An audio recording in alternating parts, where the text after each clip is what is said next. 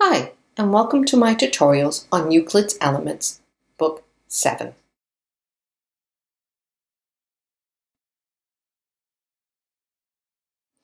This video presentation is going to be on Proposition 28 of Book 7. Now, in this proposition, we have two numbers, AB and BC, and if these two numbers, AB and BC, are relatively prime, then the AB will be relatively prime to the sum, which is AC, and BC will also be relatively prime to the sum.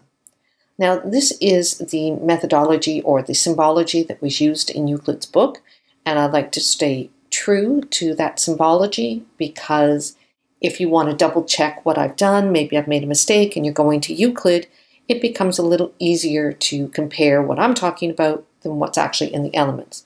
However, I did find this confusing to follow, so I've rewritten it using the numbers A and B, and basically what we're saying here is that if A and B are relatively prime, then A is relatively prime to A plus B, and B is also relatively prime to A plus B.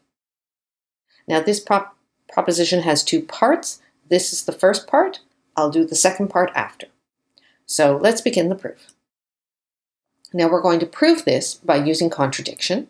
So we are going to assume that AC and AB have a common denominator, D. So AC is measured by D and AB is measured by D. Now, since D measures AC and AB, if we subtract AB off and are left with BC, you can see that D also measures BC. So now we have D measures AC, D measures AB, and D also measures BC.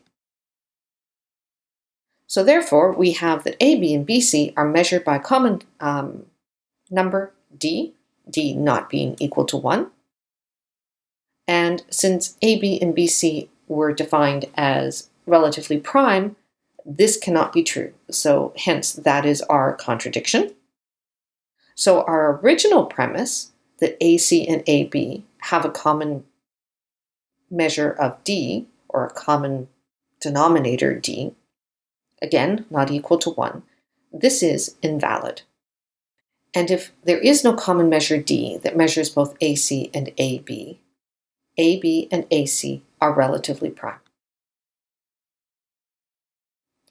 Using a similar argument, we can show that BC and AC are relatively prime. Same argument. So thus we've shown the first part of this proposition, which given two numbers, I'm going to go here now, given two numbers A and B, if they are relatively prime, then they're each relatively prime to the sum. Carrying on to the second part, we start off that the sum A plus B and one of its parts, A, is relatively prime, or AC and AB are relatively prime, then AB and AC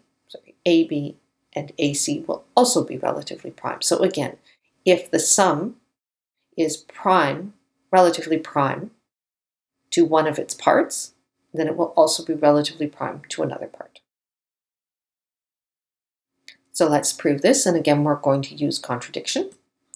So in this case, we're starting off by stating that AB and BC have a common measure, D, D not being equal to 1. And if AB and BC have the common measure of D, and since AC is the sum of them all, you can see that AC is also measured by D.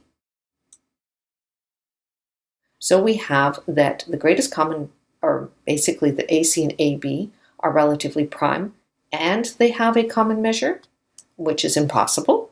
So there is our contradiction. So the initial assumption that AB and BC have a common measure, D, is invalid. And if that's invalid, then AB and BC are relatively prime.